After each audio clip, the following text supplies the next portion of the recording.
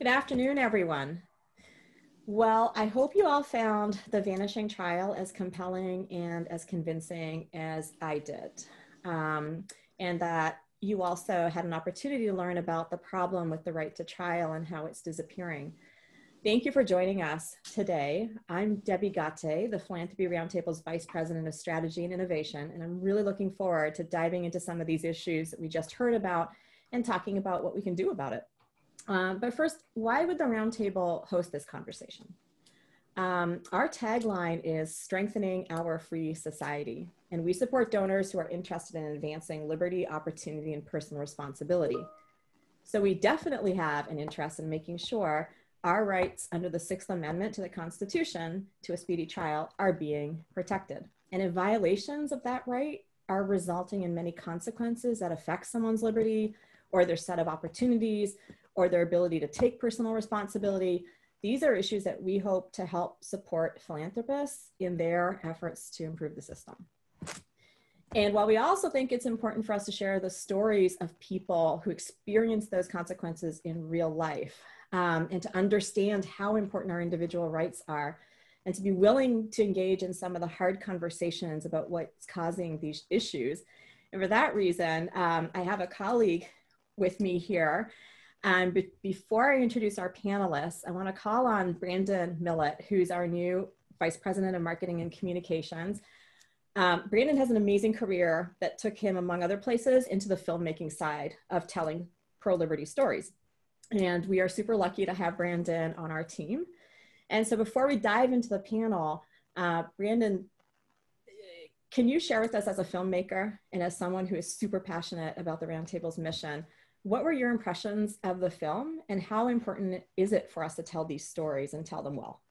Sure. Yeah. Well, you hit upon it. I mean, I had a rather unique introduction to the entertainment industry because I really, before I started producing films, I got into it by launching a film festival with my wife to change the way that military veterans are being portrayed in film and television projects.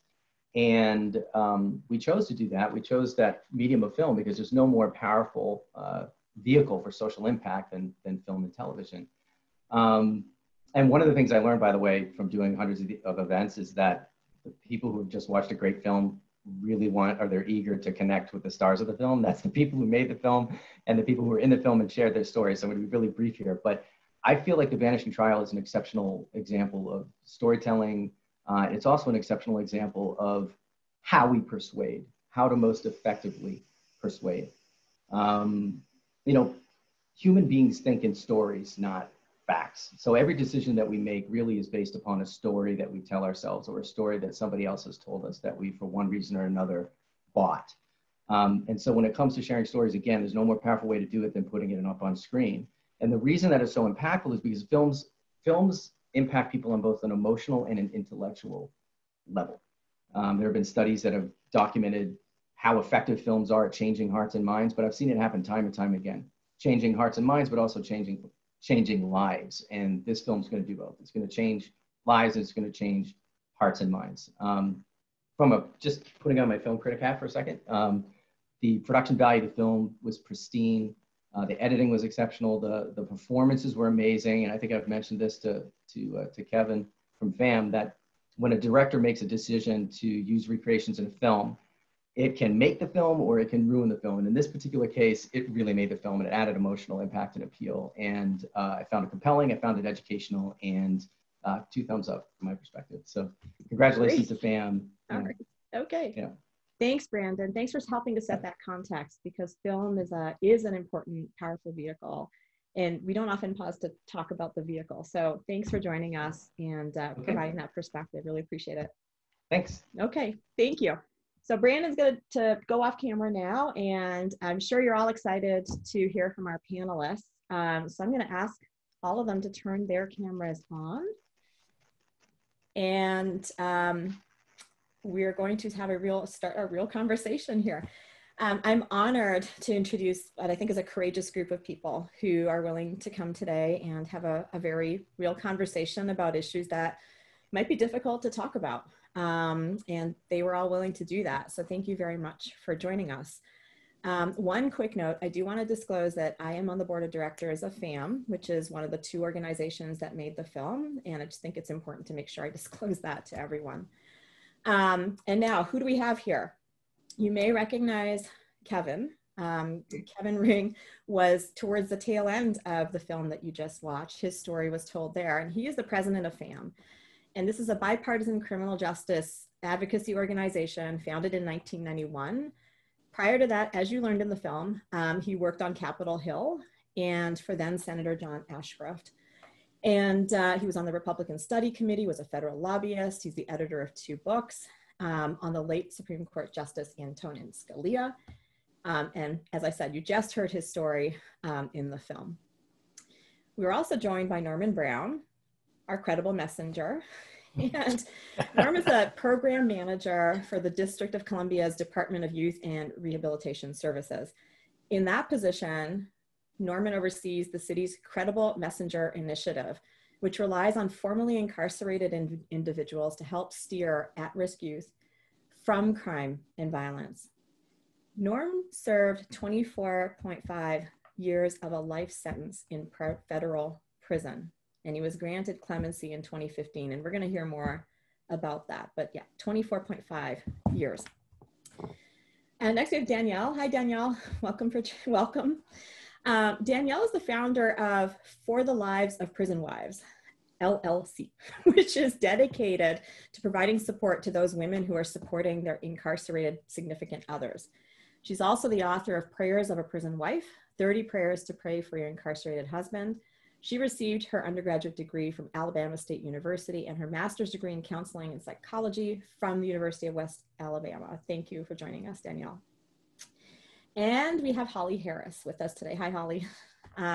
Holly is the executive director of the Justice Action Network, a bipartisan criminal justice reform organization.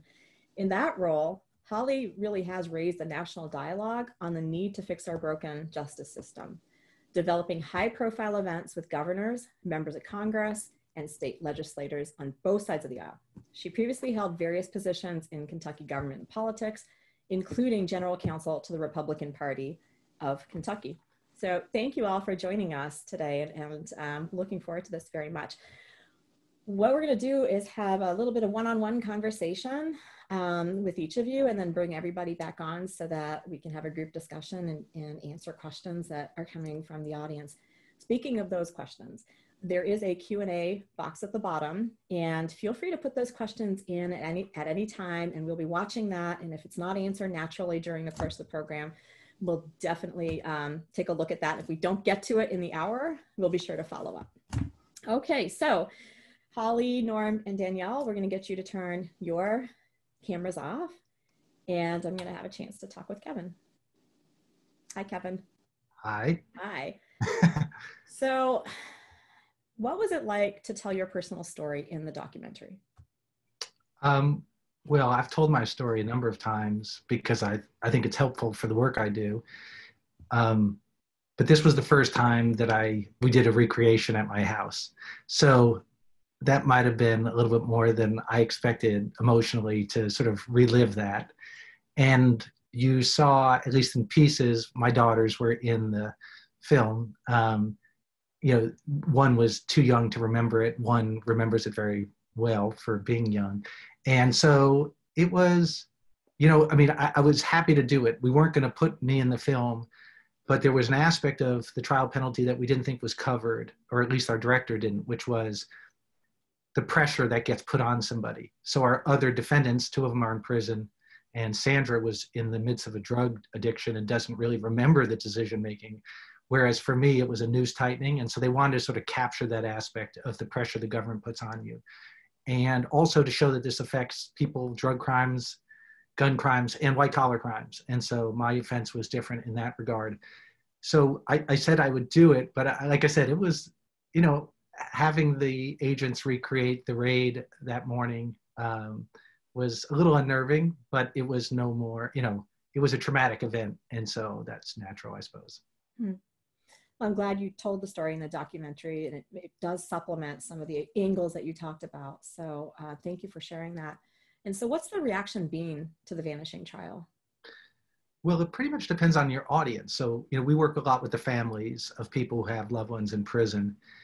And for them, it is almost liberating and affirming. I mean, they see it, and every single person says, that was exactly my experience.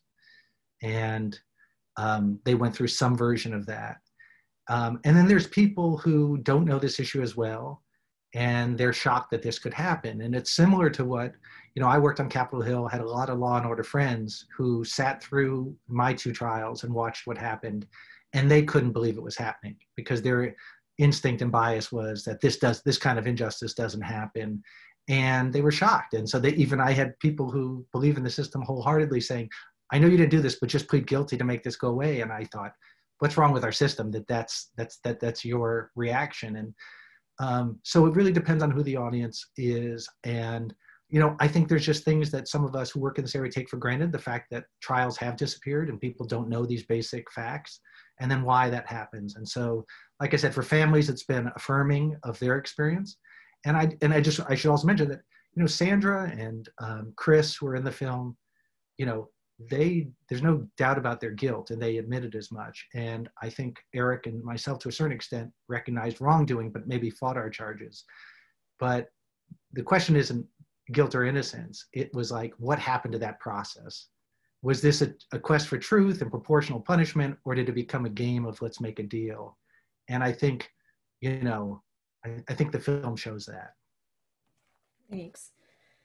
And you yourself were someone who really believed in the system when this happened, right? Yeah. So now I'd love to hear what you think the connections are between these right to trial issues and other aspects of the criminal justice system, because they're all intertwined, but how do you see those connections? Well, I think I mentioned at the end of the film, I believe I say something about this is a symptom of other problems in the system. And we didn't want to bite off more than we could chew in one sort of film that people would sit through. And so we wanted to identify the problem and just have people say, okay, there's an issue here. I do care about liberty. I do care about constitutional values of our system. And I care about fairness and families. And so this seems wrong. And we didn't want to get into what all the solutions to that would be, but it is connected to the things that have gone wrong in the way we administer justice in this country. And that, to me, is largely about getting away from our constitutional system of separation of powers. So, it used to be thought that the legislature defines what crimes are and sets maybe a range of punishments, and then the executive and the prosecutor, in the form of a prosecutor, brings charges against somebody, and then you have the judiciary, with the jury's help, decides if somebody's guilty or innocent, and then sets the punishment. And we've just moved away from that. I mean, I think in the quest for efficiency, and then when crime was high in the quest of sort of toughness, we moved to a system with very few checks and balances. And so now you have lawmakers who have never laid eyes on a defendant setting penalties through the form of mandatory minimum sentences, which are one-size-fits-all automatic sentences that cover a whole host of crimes that they can't even imagine. And then you have prosecutors now who, with that tool, are able to coerce people into pleading guilty. And they have little oversight over how they act. So they decide who to charge. They decide what charges to bring. There's really no accountability or oversight. We let the executive do that. And so at the end, judges and juries become administrators. And so juries, which in our founding era were a check on government authority, now become sort of almost bureaucratic, like, oh, here are my jury instructions. Was the law broken? I'm out. That's all I had to decide. And then a judge who the jury just trusted implicitly to sort of decide what the punishment was, that should this person be banished from society, now just has to read what the penalty was set by the legislature maybe 30 years ago. And so, I think separation of powers is not just some abstract concept. It's like we all do better when people review our work product. And so in this case, having the executive sort of pursue these crimes, the legislature look at ranges of punishments, have judges look at facts and make these decisions, that was a better product. And what we've got now is something that's built for efficiency, but not for justice. Thanks, Kevin. That's very helpful. So now you lead an organization that's dedicated to helping families affected by the system find ways to improve it and advocate for themselves, while protecting individual rights and public safety. So how unique do you think FAM is among the group of criminal justice organizations because of that combination of things? I know a lot of organizations think about racial justice and social justice, and that has a different sound to it. So how unique do you think FAM is in its approach?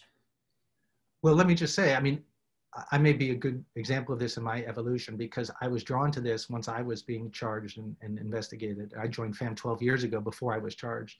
It was this sort of abstract constitutional issue to me. It was philosophical. It was the feeling that if the prosecutors decide you're the bad person and they can, you know, there's no getting out of that. And at that point, your last hope is an independent magistrate at the end of this process. And if the judge doesn't have discretion, though, because of mandatory minimums or something else, you're dead. And the reason I didn't serve 20 years in prison is because my judge had discretion. So it was philosophical to me. But when I started working at FAM, I met, you know, thousands of family members who were going through it and suffering much worse consequences than I did. I had a lot of advantages. I had an education. I had some means to start paying an attorney, although you can't really fight the government.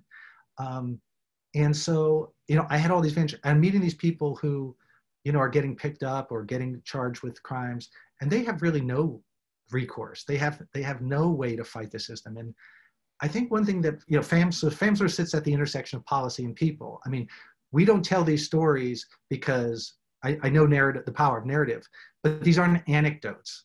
These are illustrative of systemic problems. And so we tell those stories because if I just said to you, 3% of trials today end in, you know, 3% of cases go to trial and 97% are resolved by plea, you may not understand why. You have to see the pressure and how the system works. And so that's why we tell stories. But, you know, they're illustrative of these systemic problems. And, you know, by working with the families, I've realized how undervalued that voice is in this. So, you know, we understand public safety in terms of, you know, keeping people locked up and so that the communities are kept safe. But what does it do to families when people are overpunished, right? And so you think about the FDA. When the FDA makes a decision, it can approve a drug too quickly and people will be harmed by that. But it could wait too long in approving a drug and people will be harmed by that. And so the key is to getting it right. And so I think in our criminal justice system, we have deferred to, we can lock people up and throw them away forever. There's no downside to that we can err on one side. Instead of trying to get it right, we can just do that. And working at FAM, I just saw the incredible misery and waste that went in this system of just throwing people away. I mean, Norm's going to tell his story, but, you know, to send somebody like Norm Brown away for life is a disgrace. And it's a shame on all of us that we are, you know, party to a system that does that. But I will say the other thing that FAM is clear about is we're not the Innocence Project. Everybody that we represent, Danielle will talk about her husband, they're guilty, right? And so the point is not that people shouldn't be held accountable for what they did. Public safety is still a driving goal. It's just a question of, are we striking the right balance? Are we doing things that are making us safer or that give us a sense that we feel good out of something of vengeance? Yeah. Okay, thank you. So I want to ask you one last question, and it's a sensitive one, but I'm going to ask it because I think it's an important one. I think it's pretty obvious you're a white man, and has FAM experienced any pushback for being a white-led organization? What are some of the kinds of experiences you've had on that front? And how do you think about that whole issue of race? It's a big question, but the part I want you to I'd like to hear about is there are some funders who are questioning whether white-led organizations should do this work. Right. Have you had that question asked? Yeah, this is somewhat of a new phenomenon. I mean, the issue of heading an organization that works on this, you know, that people will always maybe question that because they view this as a civil rights issue or that it's primarily hits Black Americans. And as a percentage of population, that's true. Overall, our prison population is about 40% Black, 40% white, 20% Hispanic. So if we didn't have any Black people in prison today, we'd still have one of the highest incarceration rates in the world. So it is an American problem, but it certainly hits communities of color harder. And so I get the feeling that, that's something maybe the community should lead. And I think in the wake of George Floyd's death, that there's more a sense that, everyone in the culture is sort of saying, what can I do to be part of the solution? And there's groups that fund criminal justice reform saying, well, my contribution to racial equity is going to only be to fund groups that are Black led, or that, racial justice is their only focus. And, that impulse is there. It's not everybody, but I hear it. And, we're impacted by that. And, there's not much I can do, about that. I can't change that, except, our goal is the families that we represent are Black, white, brown, anything, and we don't care. And they are all in pain. And in many cases, they've all suffered some injustice, although, they all will recognize the need to be held accountable.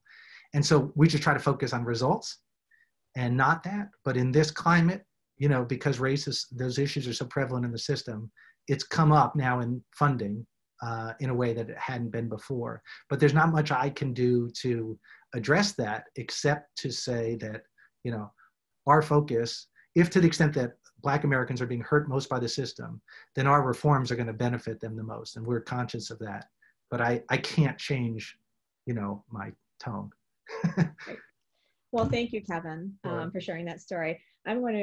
We'll have you back in a moment. I'm sure there are tons of things people want to know, but I'm going to have you go off camera now and have Norman join us. Thank you.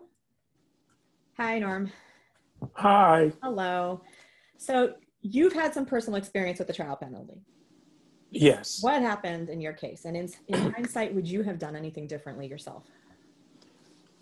Wow.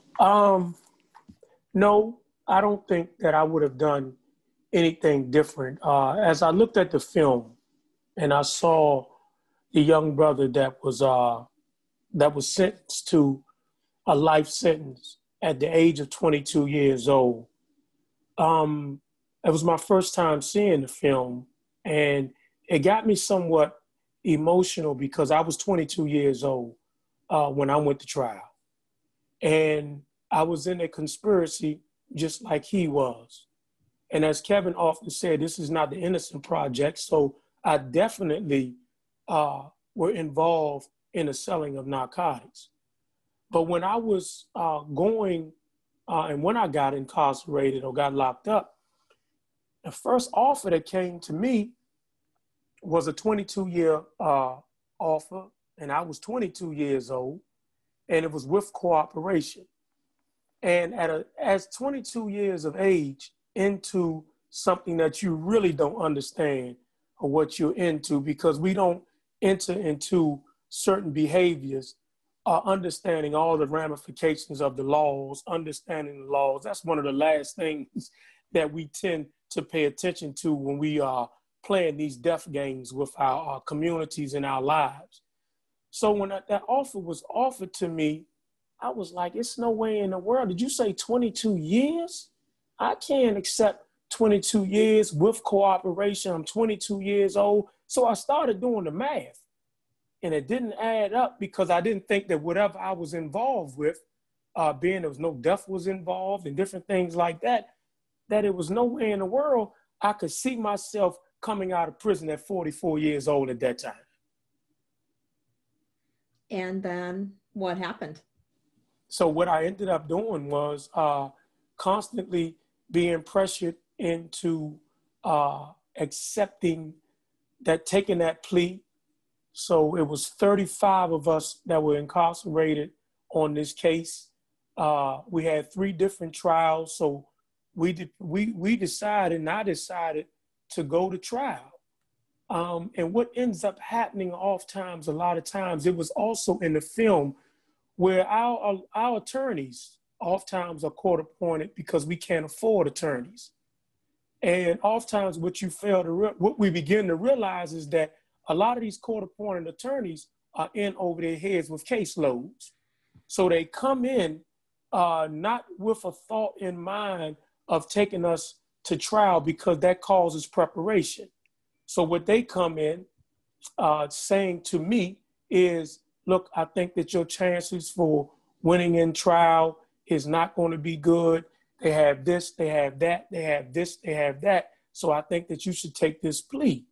And I was like, nah, I can't take that plea. So what I ended up doing was firing that attorney, and my parents had put up their property for me to get a lawyer to start with. And so we eventually ended up going to trial. So I went to trial. I beat all of the majority of the two conspiracies, the 848, which is a kingpin charge. I beat that, and I was found guilty on strictly distribution. But at the end of the day, I still ended up with a life sentence.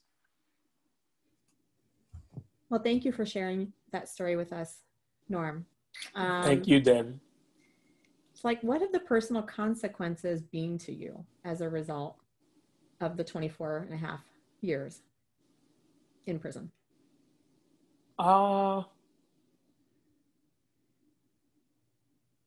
Well, for me, the consequences have been, and I looked at this film, and I saw where the young man came up before the judge, and you can see in that 4-year time span how much he had grown and how much he had recognized that he wasn't the same person that he was when he was committing the crimes that he was committing to the time he was before the judge. So as I looked at my life, and coming from a background where my mother was a school teacher, my father was a hardworking man with 2 jobs, and I was caught up in the peer pressures of things that we do at that age.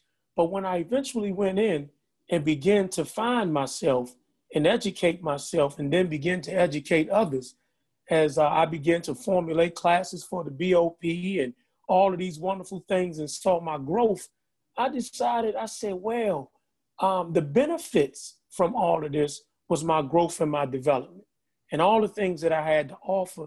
As you would see many people like myself that will continually sit in prison, and a lot of people, Debbie, lost their mind from these sentences. One minute you see them up strong, the next minute you will see them in pill lines or committing suicide from some of the draconian sentences. So the upside to mine is that I came out with some of my right mind. Because I say some of my right mind, Debbie, because you can't be in unnatural environments with those kind of harsh sentences over your head and not be affected to certain degrees in some way. And now that I've been out for 5 years and the work that I do, I constantly still are shedding some of the skin of being incarcerated for so long, and certain things you don't see that were damaging to you until you're confronted with them. So I'm constantly always noticing those things in myself and constantly trying to uproot them as I begin to live my life as a free man. Well, congratulations, Norm, on everything you've done and accomplished in the 5 years that you've had to do that. That's amazing. Thank you, Debbie. So I want to ask you another tough question. And this is about, it's kind of the same similar question that I asked Kevin about race.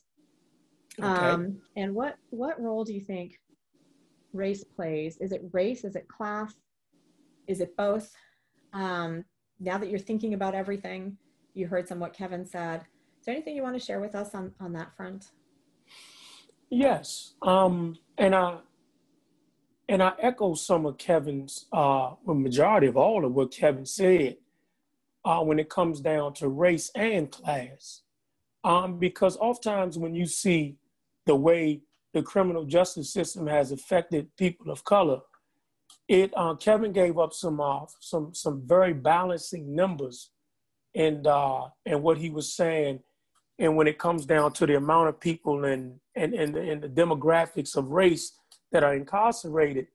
But when you sit around and you look at, while I was in prison and sitting in there with all of this time, and I would also look around and see why it seemed like at that epidemic or pandemic of crack, it seems like everybody that was in prison was either someone of color.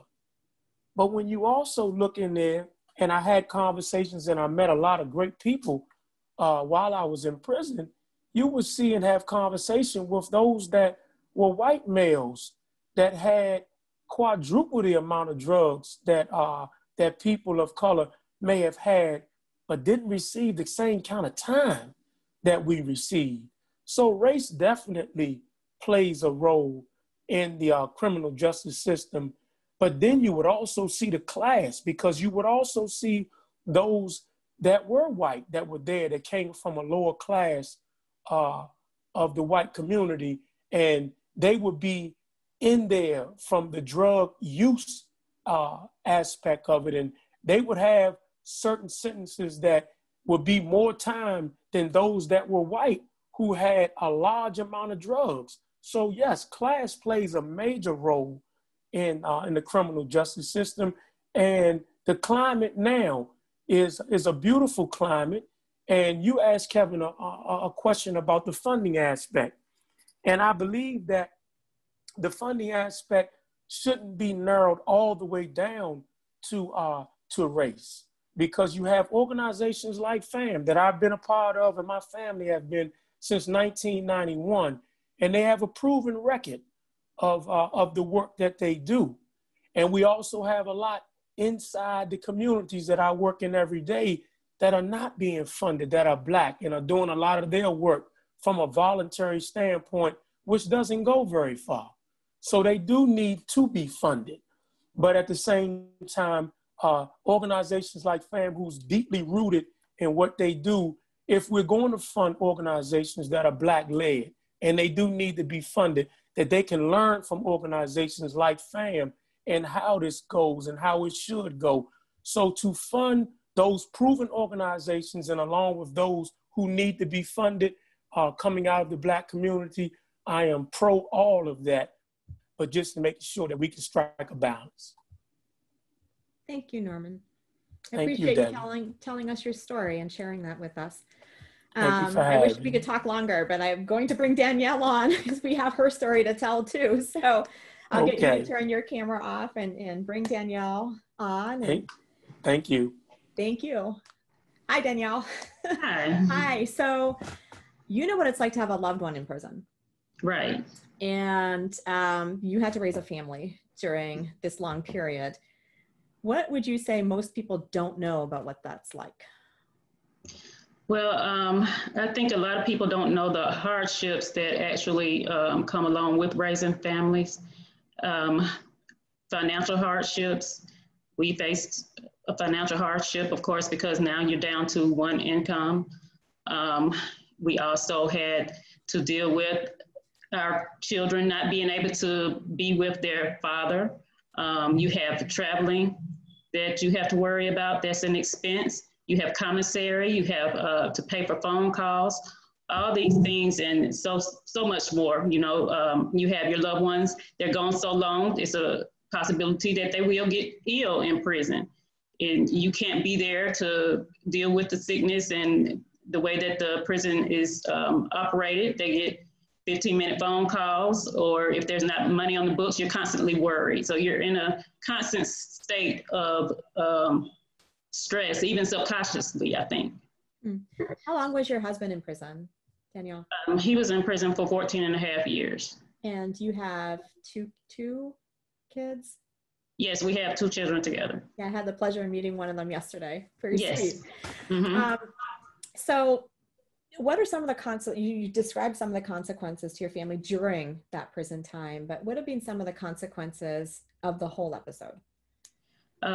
Consequences of the whole episode, I would say, even now, the consequence is we have to build relationships again. I did not know what to expect when my husband was coming home. You know, we're all excited, but nervous at the same time because he had been gone so long. Like Norm say, how did it impact him while he was in there? You know, he had to establish the time missed, you can't get back. So he had to learn my daughter and learn my son. And that's still going on now because he's just been here a year. Thankfully, he was able to be here for my daughter's senior year and to drop her off at college. And my son's now in the 10th grade. But those are some of the consequences, just transitioning back into society, period. Looking for a job, Technology and everything was totally new. You know, he went through the halfway house, but they weren't trained properly on how to transition. What do you do? How do you apply for a job? How do you fill out an application? He was ready to go in and talk to somebody, but I'm like, it's not like that now. You apply online.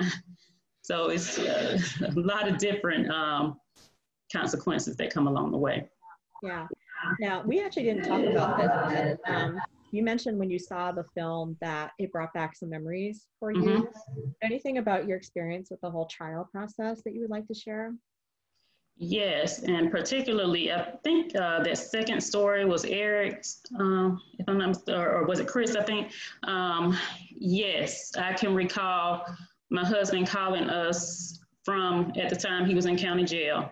And that was the most stressful time because we were trying to help him decide. And it still was ultimately his decision if he wanted to go to trial. Yes, he accepted responsibility and was willing to accept the plea. And he was told that he would get no more than 13 years if he accepted the plea. So that's what he did. He accepted that plea and still was sentenced to 22 and a half years. So just that time of decision making, like Norm said, you may do the crime and you have no idea what you're facing. As his wife and family and my parents were involved in the decision making, his father was alive then, and we all would just sit down after we got off the phone and just talk to each other. What do you think he should do? Because he did feel like he should go to trial about some of the charges, but ultimately he did not, and he still ended up with a 22 and a half years sentence. Wow. So you must have had that feeling that Kevin mentioned.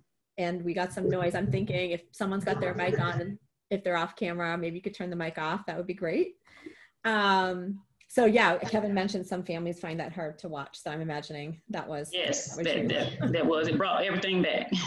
So I want to ask you, as someone who's benefited from organizations like FAM in this hard time that you went through and all the support that you needed, when you hear that some funders are questioning whether groups that are white-led, and FAM's not the only one, there are many others, when you hear that some of those supports are being questioned because they're led by white people, how do you feel about that? How do you react to that personally? Well, the time that we're living in with Black Lives Matter, and I am a Black Lives Matter advocate, when my husband was incarcerated, what he told me was, I need you to go to this website, look up FAM, because I'm receiving emails from them, and he was really connecting with them. So just tell me a little bit more about the organization. And when I went to FAM's website, I was immediately drawn to the stories. I never thought about who led the organization. I never even asked him, he never told me. What I saw was the stories that I could relate to. And it was like so many, and these stories were diverse, stories from diverse people. And I immediately connected with the stories, and I reached out to FAM because we were trying to get help on with his case. And the first person that I talked to was so genuine, and they told me what I needed to do. We ended up, and the thing about FAM, they form relationships with these families. The same way they know me, they know every other family that they deal with. And I think that they're genuine and, their heart is in it because you have people that have gone through the system and know the obstacles themselves that work for FAM. So for me, it was about the work that was being done. That's all the families want. Who's doing the work? And this is who we ran across that's doing the work. Thanks, Danielle. Mm-hmm. So I think we're going to bring Holly on now, and then we're going to have everyone come back for questions. So I'll have you turn off your camera, and here's Holly. Hi, Holly. Hi. Hi. So you have not experienced the child penalty, unlike our other Thank God. Yes, you have not had this experience personally or being involved in someone's case.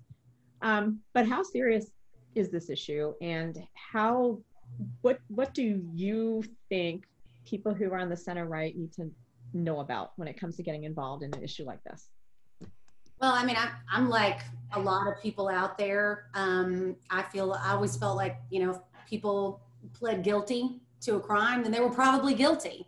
And that's why, you know, the movie, the trial penalty had such an impact on me. We haven't done a lot of work in the Sixth Amendment space. And, you know, watching, you know, what Kevin had to go through, because he's my friend, and, you know, watching, you know, what the government did to his family, to his children. And I hope I'm not talking out of turn here, Kevin, but, you know, I mean, they threatened to shoot his dog.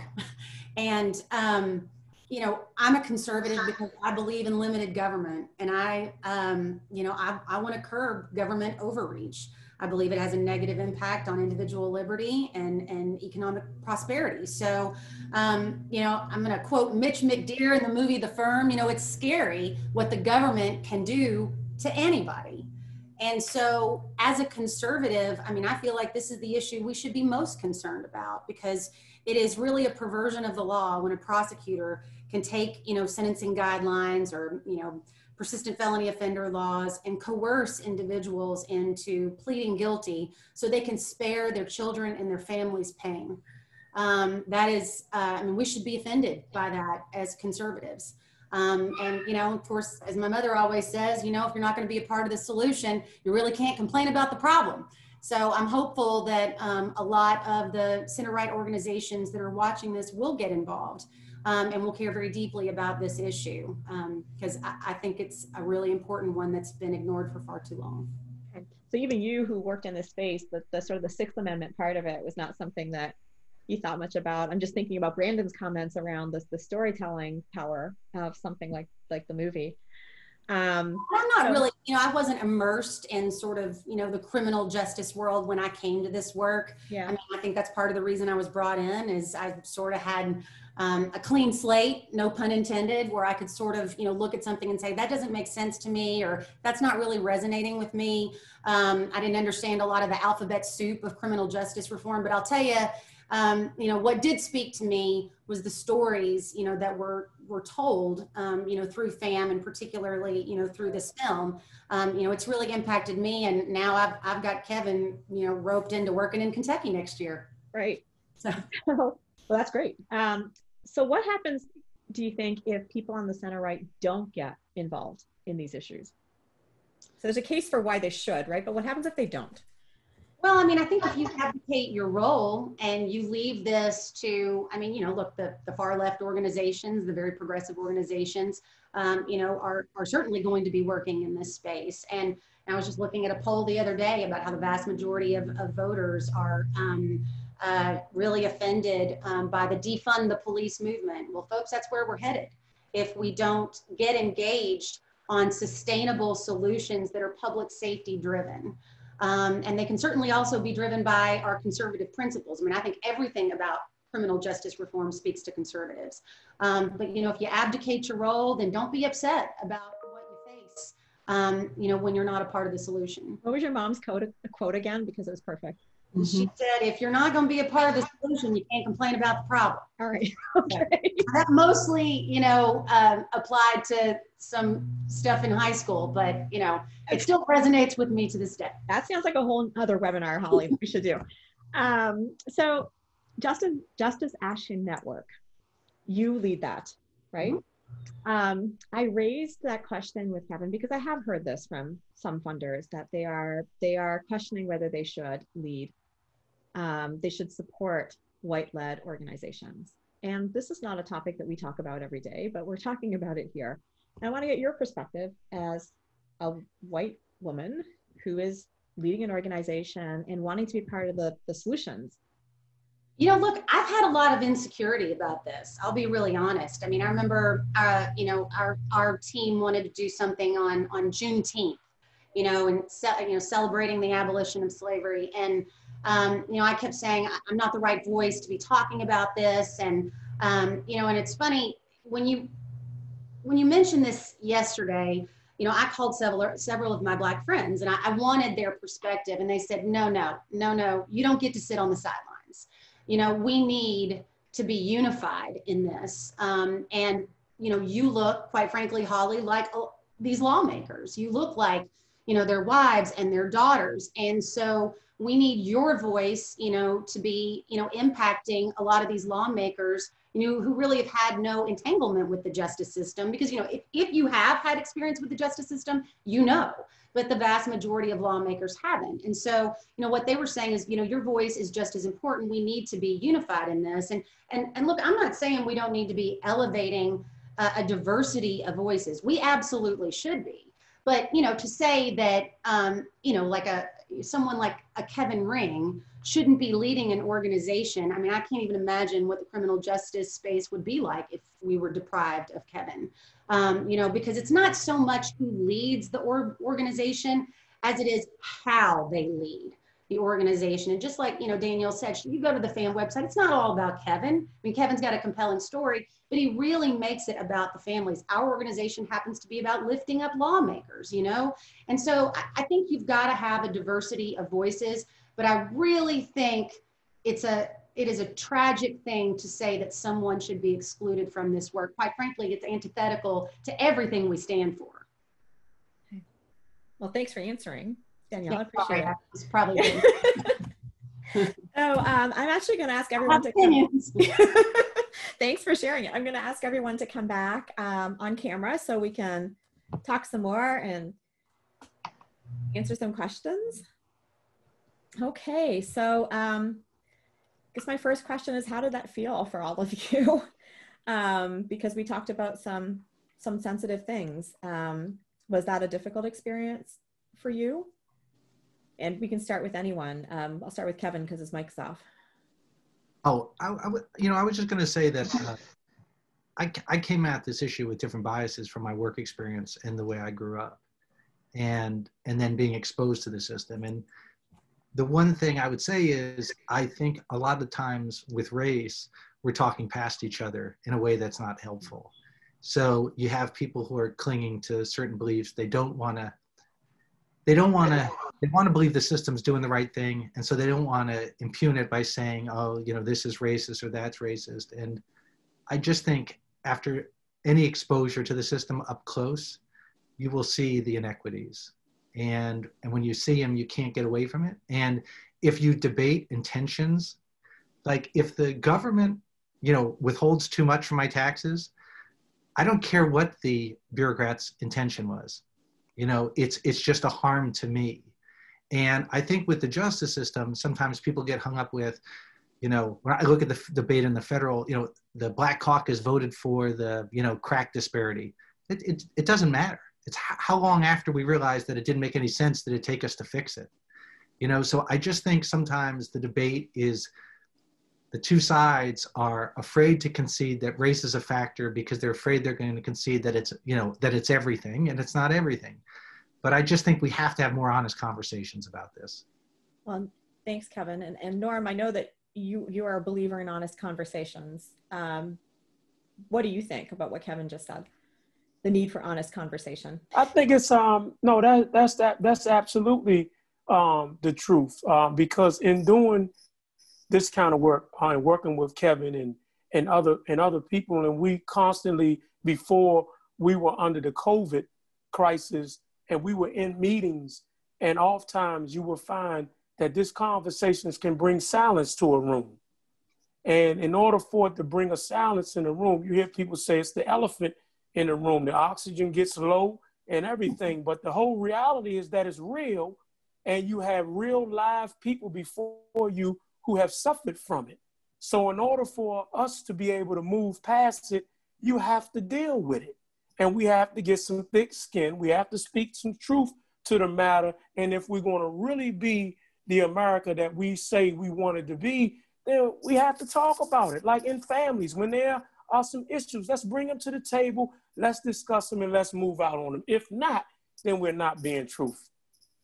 Hey, Debbie, I want to tell you one anecdote because Sure. I thought it was so illuminating, which is, Danielle is amazing what she's done with her kids, raising them. And, she was talking about with the families, she didn't look to see who led FAM or anything like that. That wasn't important. And when we, after President Trump signed the First Step Act, And we brought a bunch of families to DC because we thought they better go thank the lawmakers, because we always criticize them, but we never thank them for doing the right thing. So we had, like 100 lawmakers. Holly was part of this, and we brought them to DC to go thank everybody. And then we thought we were going to go to the White House. And I had people on my staff. Our staff is a mix of conservatives and progressives. And the progressives were like, I don't want to go to the White House.